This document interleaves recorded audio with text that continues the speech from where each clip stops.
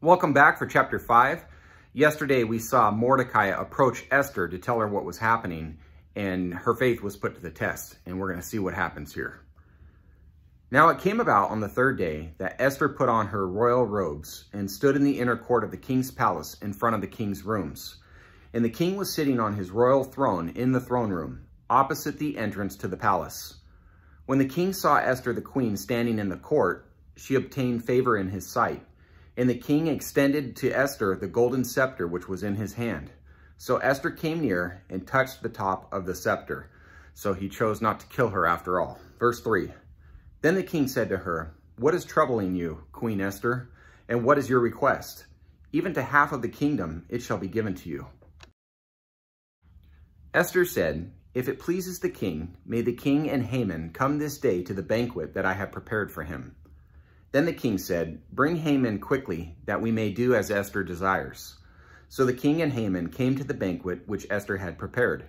As they drank their wine at the banquet, the king said to Esther, "What is your petition? For it shall be granted to you. And what is your request? Even to half of the kingdom it shall be done." So Esther replied, "My petition and my request is, if I have found favor in the sight of the king, and if it pleases the king to grant my petition and to do what I request, may the king and Haman come to the banquet which I will prepare for them, and tomorrow I will do as the king says."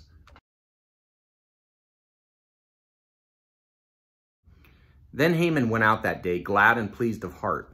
But when Haman saw Mordecai in the king's gate, and that he did not stand up or tremble before him, Haman was filled with anger against Mordecai. Haman controlled himself, however, went to his house, and sent for his friends and his wife Zeresh. Then Haman recounted to them the glory of his riches and the number of his sons, in every instance where the king had magnified him, and how he had promoted him above the princes and servants of the king. He was probably thinking, "I won't let Mordecai ruin my day today.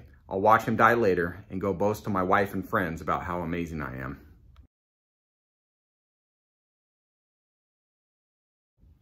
Haman also said, "Even Esther the queen, let no one but me come with the king to the banquet which she had prepared.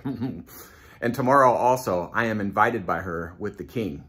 Yet all of this does not satisfy me every time I see Mordecai the Jew sitting at the king's gate." Then Zeresh his wife and all his friends said to him, "Have a gallows 50 cubits high made, and in the morning ask the king to have Mordecai hanged on it. Then go joyfully with the king to the banquet." And the advice pleased Haman, so he had the gallows made. Well, as my pastor says, setbacks in the life of a believer are just setups for what God has in store. So to be continued. And if you've placed your faith in Christ leading to repentance, I ask you to stick around and pray. Jesus, it's a joy for us to share in your word with you and to learn about these amazing events in history. We can only sit in admiration at what you've accomplished in this world, and it lifts our spirits to share in learning about these events and how you were and are always present. There's plenty in our lives today that challenge and test our faith and could drive us to paralyzing fear, but that's not how you want or taught us how to live. So please give us tremendous faith, trust, boldness, and courage to walk with you and live out your will for our lives, come what may. Take away all fear and worry, and instead, may we face danger for the sake of loving others. Please, by your Spirit, give us the courage to accomplish this. Please be with our children and grandchildren, and bring them into your kingdom, and give them future spouses that truly love you first in their lives.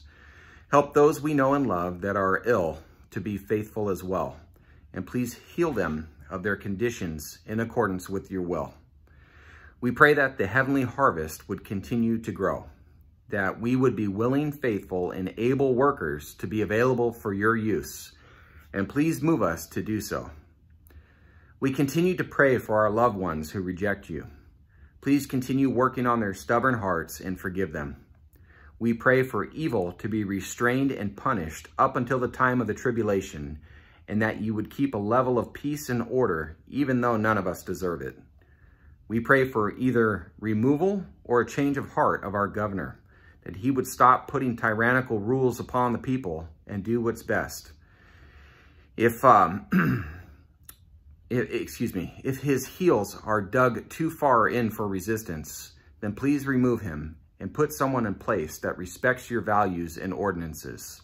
And may our president and Supreme Court also have members in place that take a stand for what's right in alignment with your word, including justice and laws. Finally, Lord, forgive our sins, please. Deliver us from evil and temptation in this day, and help us to walk side by side with you. And we lift these things up in the name of Christ. Amen. Appreciate you guys. Really do. Love you too. And hope you have a wonderful day today. Just keep staying faithful. God will walk us through this. God bless you. Keep on keeping on.